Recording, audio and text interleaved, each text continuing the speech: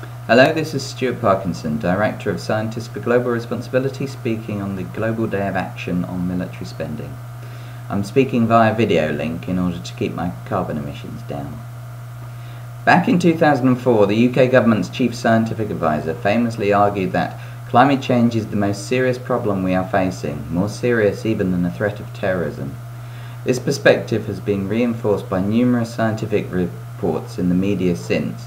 The latest warning comes from a substantial report from the Intergovernmental Panel on Climate Change, the UN's main advisory body on climate science.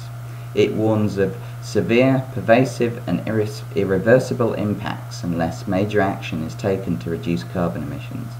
The IPCC goes on to state that climate change can indirectly increase risks of violent conflicts in the form of civil war by amplifying drivers of these conflicts such as poverty and economic shocks.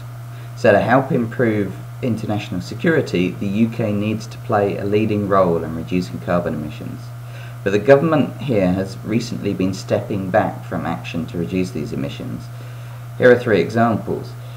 Firstly, it is increasing subsidies for UK oil and gas exploration, especially including the controversial process of fracking. Secondly, it is reducing national efforts to improve energy efficiency, for example by replacing a successful home efficiency scheme with the deeply flawed Green Deal and cutting back on the Eco programme.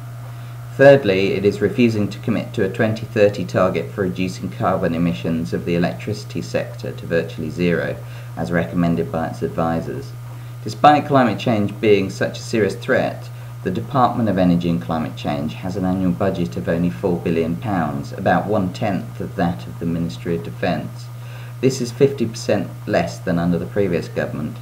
What is worse, 3/4 of this budget is spent on just managing the waste from the UK's existing nuclear power stations.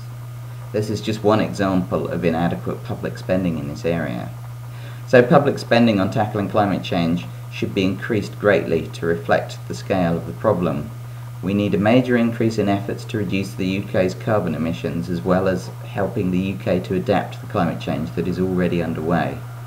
Much of the spending on the UK's energy infrastructure is carried out by industry, but increases in public spending, including for the DECC and other public bodies, could be used for activities such as, firstly, a major increase in energy conservation programs, especially installing better insulation in homes and public sector buildings.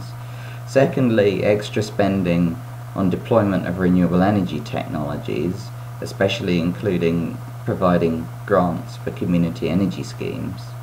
Thirdly, more research and development on new sustainable energy technologies. This is especially needed as currently the government spends 5 times more on research and development for its nuclear weapons system than for renewable energy.